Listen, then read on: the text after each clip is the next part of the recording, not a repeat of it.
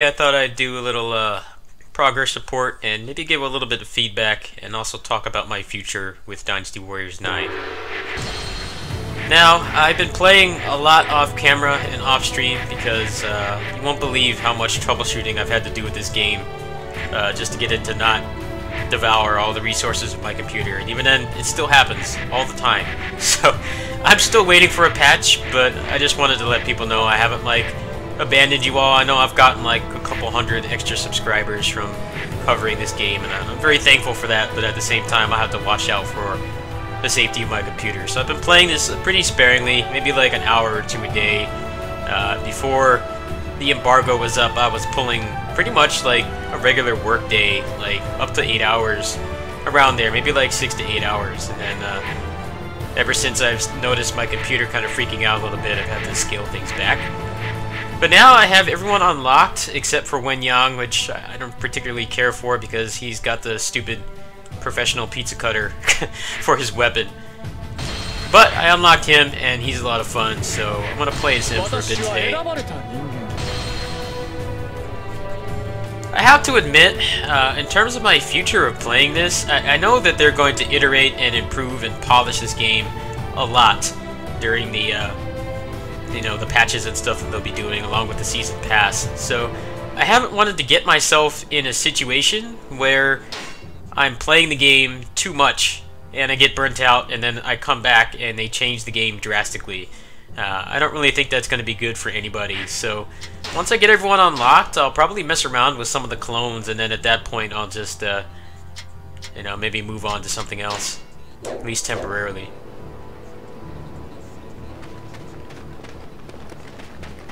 I hate when it's nighttime. Let me move really quick.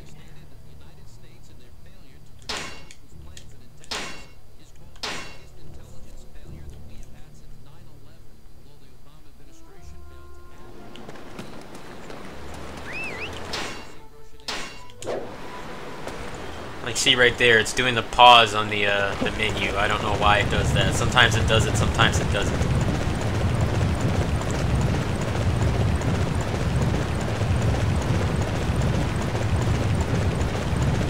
That was kind of my issue with Dynasty Warriors 8. Like, by the time that they fixed that game, a lot of the problems that I had with it, the game was, I had already played it like 100 hours or something. I was like really burnt out. So I haven't wanted to get into a situation where I repeat that and then they come around and do a complete 180 with this game and fix a lot of my issues with it. I don't really think that's a good situation to be in, so... They have already done quite a bit of damage control. They've already mentioned that they basically did a 180 on all the, or backpedal on saying that, the fun weapons were removed because of the realism or how unrealistic they were. They basically said that they finally admitted, hey, there's like 90 characters now. We can't make everyone unique and make this big empty open world in the same game. So I think that's pretty good progress on their part.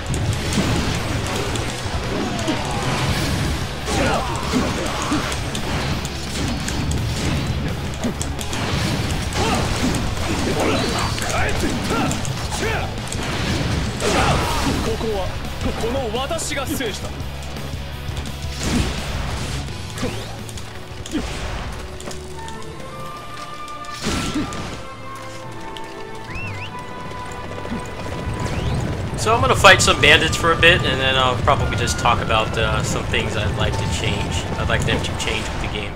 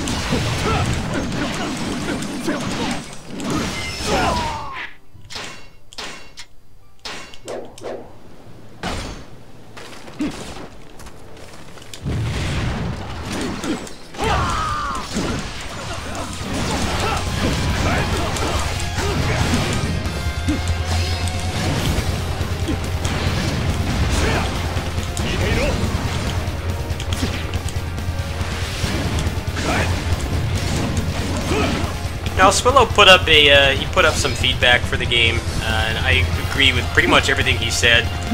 One of the issues I have with this game is there's just not enough accessory space for things you actually need. Like, for instance,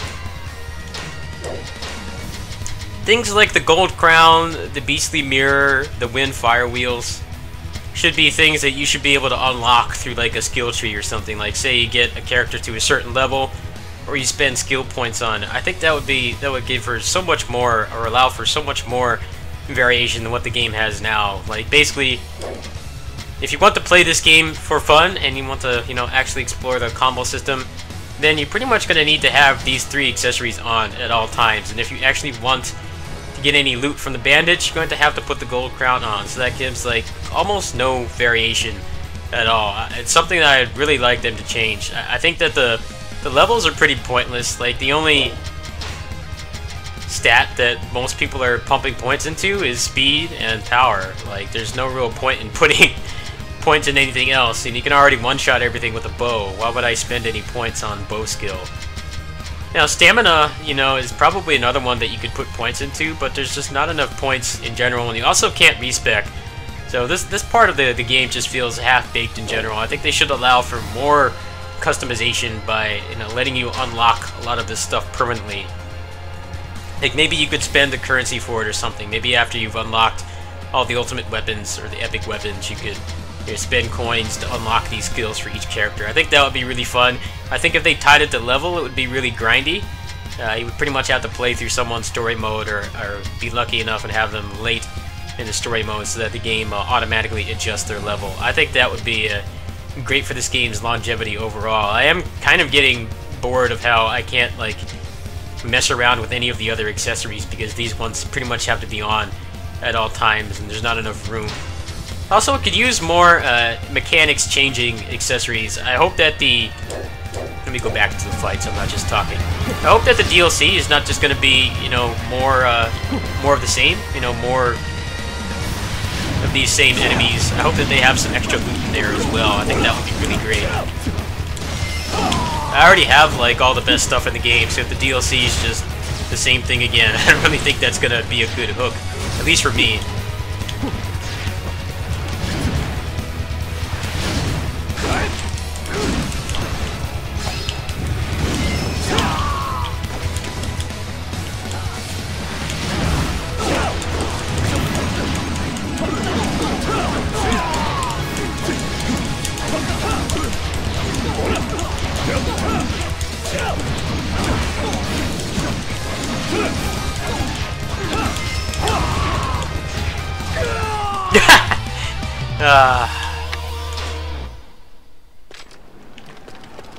The annoying thing about the bandits is they can hit you while they're off camera, and they also hit you in the air as well.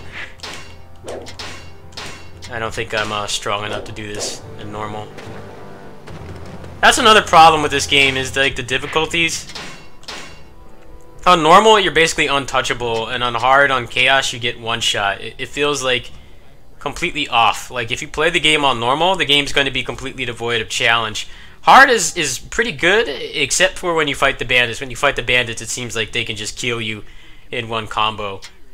And in chaos, the bandits will pretty much just one-shot you. It feels like the balancing with the bandits is off. They're massive HP sponges, which is why most people, aside from like the high-level players, are not really fighting them legitimately. They're all just using the exploding arrows in stealth. Also, a lot of the epic weapons, like, they have really low attack on them. Like, they'll have like really high defense but crap attack, so you can't like really use them for damage per se, unless you pump your damage or your power through other means. I see how quick they go down now. If I put it on hard, they instantly become HP sponges. The AI doesn't change very much. It's mostly just they get their damage jacked up, which is obviously a problem plaguing pretty much any game with you know, a combat element. Most games, anyway.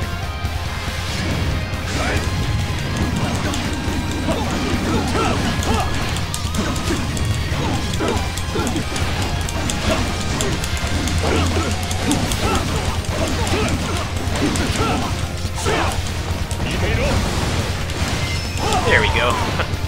I am still learning how to play as him too.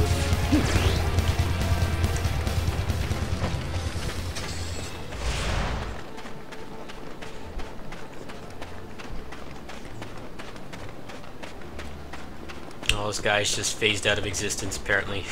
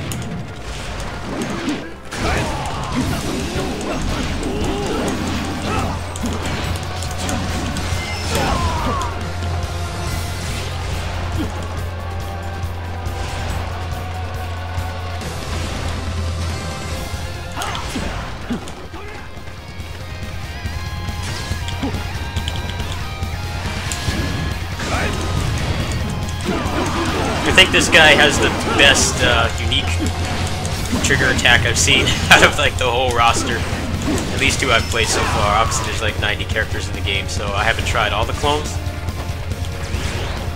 So I'm going to fight through another group here, and I'm going to explain how the clones work. Obviously the clones have been the source of a lot of complaints and clickbait and stuff. I thought I'd show how they actually work, now that I have everybody but Wen Yang unlocked.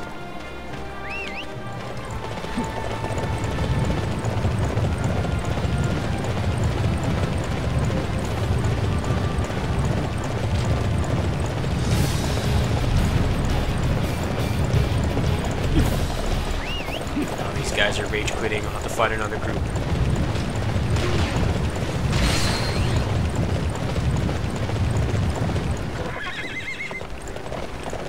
Oh, also, I forgot to mention, I have a rare horse now. Apparently the rare horses max on stats around level 80 to 85. I'm not sure exactly what level, but around the 80s to the early 90s, they unlock pretty much base or max stats. So I went ahead and reset for one. I'll go ahead and I'll show you guys how to do that after this group. And then I will go into explaining the clones.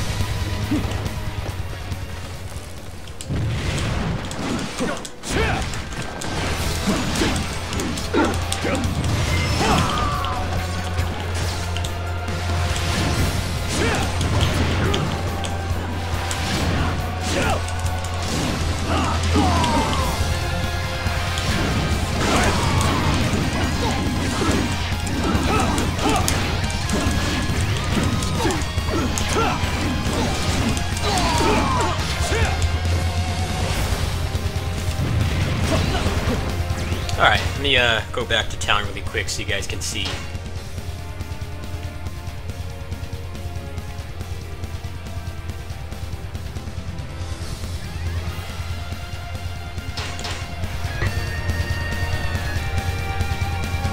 I think they're going to polish this game a lot. I think that they're going to expand on it a lot beyond the season pass because they need to do so much damage control of this game.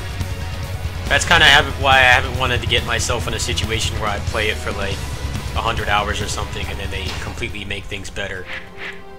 But anyway, first I need to save.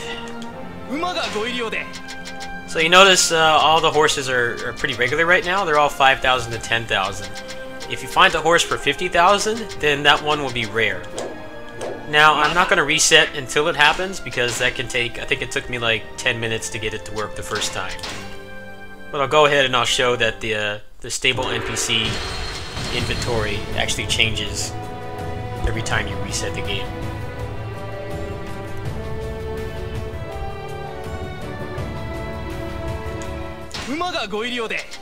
See, he's got a whimsical one, which means that they have better stat growth.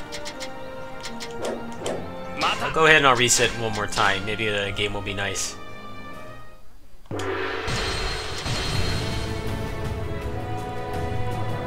Alternatively, you can fast travel to each town, but I think this is probably a little bit faster.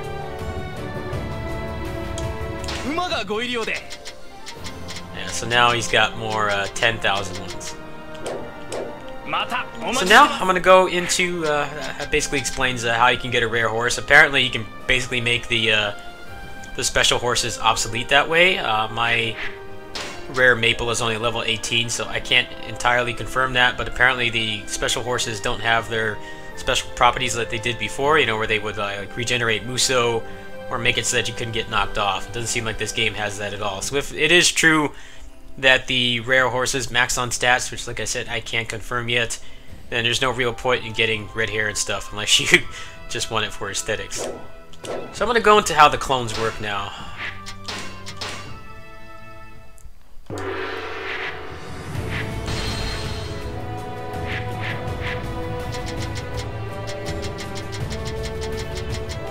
So you've seen me play as Ling Tong. I'll go ahead and I'll play as him for a little bit. So you can see some of his unique attacks, and then I'll play as Guansuo.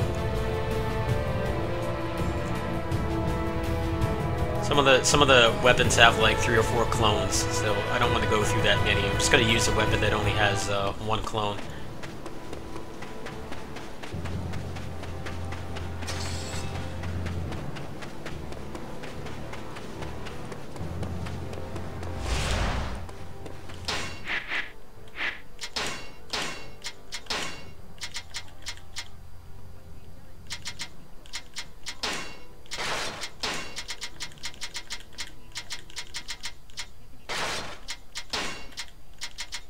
This is one thing I'd like to polish about this game, is make it so that you don't have to keep taking off your gems. It feels so pointless. After you've played the game for a couple dozen hours, you get really tired of doing this every single time you change characters. Same thing with the horse as well. Like the horse, you shouldn't need to go to a stable to change it. You should just be able to have it on automatically. Ah, messed up the stealth.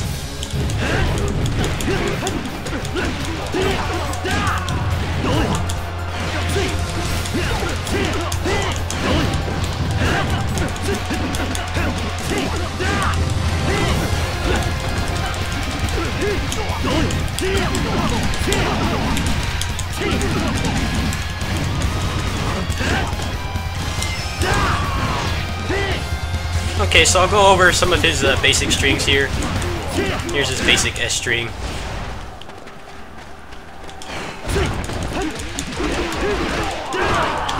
There is his knockdown. Here's his aerial. So you'll be able to notice the differences when I play as Guansuo.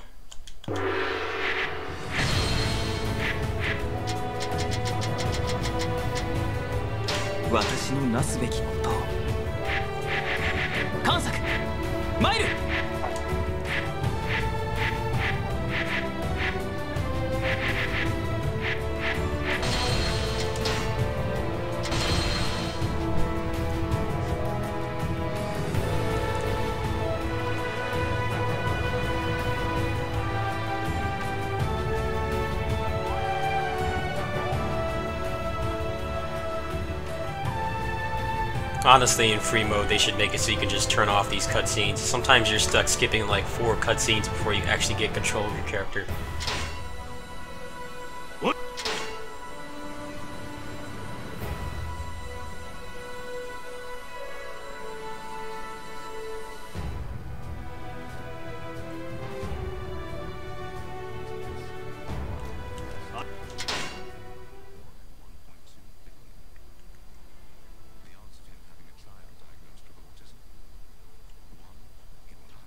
Oh, this is taking forever.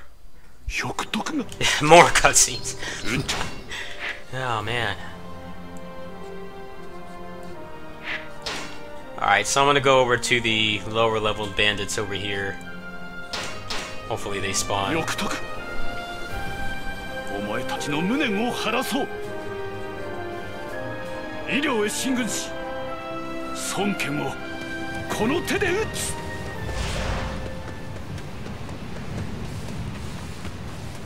Oh, some regular mooks over here, so that'll work. So you notice his basic S string is different.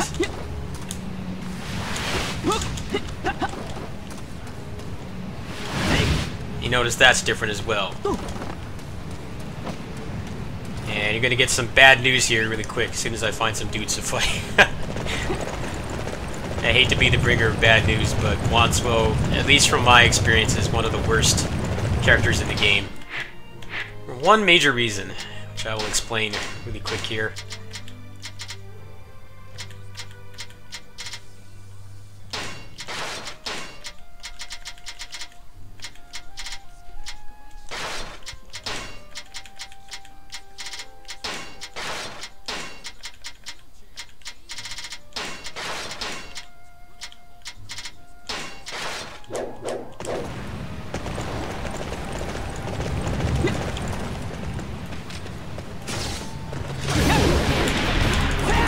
You notice he rolled out of that. Now, normally when you do an attack like that, it's supposed to connect the whole way so that you can actually continue. What happens is his knockdown trigger just doesn't work like it's supposed to. Every time he gets that final roundhouse kick, the AI will tech out. So that basically makes him unusable. Like that. So he has a unique finisher as well for his aerial string.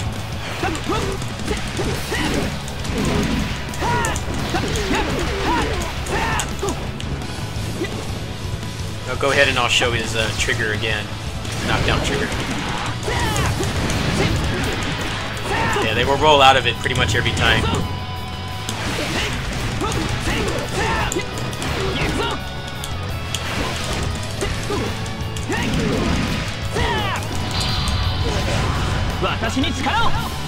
No, it's a shame, his moveset's actually pretty fun, but due to the knockdown trigger combo like not actually working, you can't really use them like you'd want to. That's basically how the clones work. How many unique moves they have, or triggers, or flow attack strings, varies per character. Some of them are like, from what I've seen or heard, like they'll be like almost completely different. They'll just have the same weapon and they'll share like a couple moves, and then there's other characters that really only have like 1 or 2 unique strings. So I'll go ahead and I'll show one more for good measure here.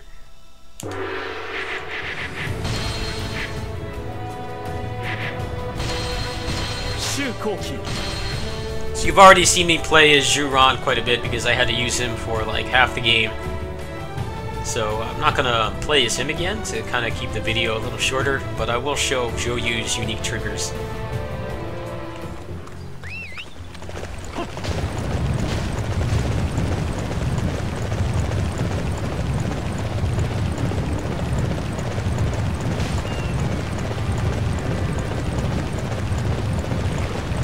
Of course, it's not going to give me any dudes to fight.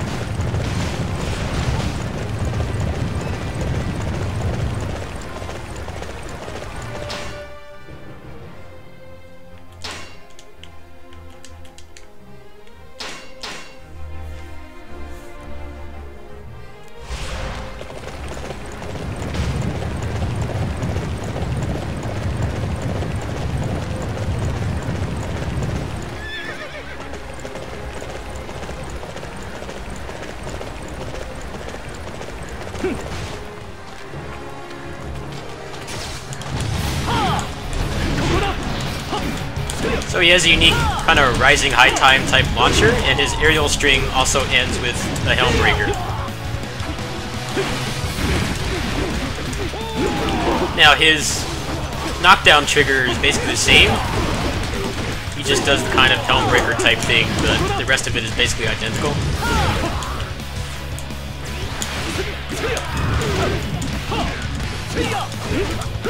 You know, that's a little different towards the end, and also his basic flow attack or S string is different as well.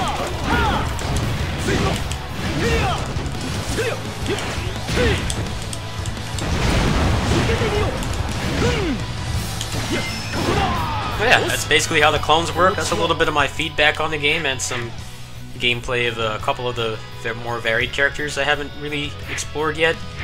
And also why Guanshuo sucks. I hope that they'll fix him. I would like to use the Nunchaku moveset more, but unfortunately the only real way you can use it is with somebody else, or you can use it with Ling Tong. You can't really use it with Guanshuo because his knockdown trigger is broken. There's some of my feedback on the game. If you guys have any other questions, you can let me know.